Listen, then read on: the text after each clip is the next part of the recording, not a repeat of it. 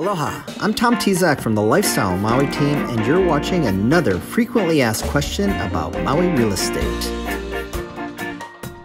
Aloha everybody, Tom Tezak with Lifestyle Maui team and Wailea Realty, Windermere Real Estate. And today I want to answer another one of your frequently asked questions. Can I inspect my property after I go under contract? And the answer is absolutely yes. One of the beautiful things about the Hawaii contracts is they are very friendly to buyers, and they give you a lot of opportunities to make sure you're buying the right property. So here on Maui and in the state of Hawaii, our contracts are all consistent and the same.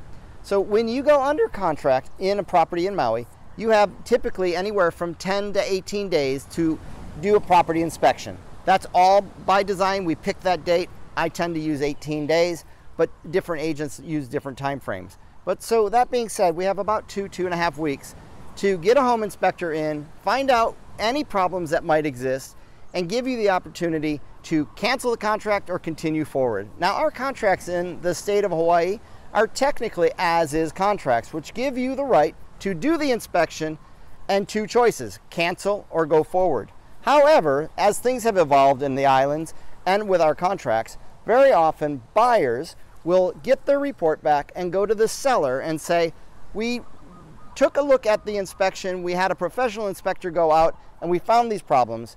We'll sign off on our inspection clause, meaning accept it, with the understanding that you'll make the following repairs. Now, sometimes sellers will say no, sometimes they'll say yes. Sometimes they'll say, we'll fix this one, and this one, but not those. And sometimes they'll say, well, we'll give you a credit at closing and you can make those repairs yourself. So there's a lot of different choices. I always like to say that the inspection, or J1 as it's commonly referred to in the industry, but the inspection clause is a second mini negotiation in the contract. If you're a seller, it's the same thing. You have those same rights and you can say yes, no, or I'll do this. But always keep in mind, when you're a seller and you take a contract, be prepared for a possible additional mini negotiation in the contract. So yes, you have the rights to inspect your property, and if you're selling a property, yes, the buyers have the right to inspect it as well. One other thing about the inspection, if there are requests, if you want the seller to make repairs, you need to have all of the understanding between what the buyers want, what the sellers are going to do before 11:59 on the last day of the inspection.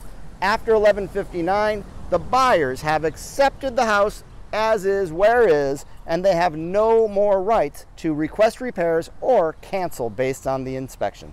So I hope that answers your questions. If I can be a resource, if I can be of any help or have any more questions for me, please shoot me a text, give me a call at 808-280-2055, or email me, tom@tomtezak.com. I would love to be your resource here on Maui, and I just look forward to answering any of your questions. If you have other questions we haven't touched on, please let me know that too. We'd love to answer those for you in our frequently asked questions series. Aloha from Maui and have an amazing day.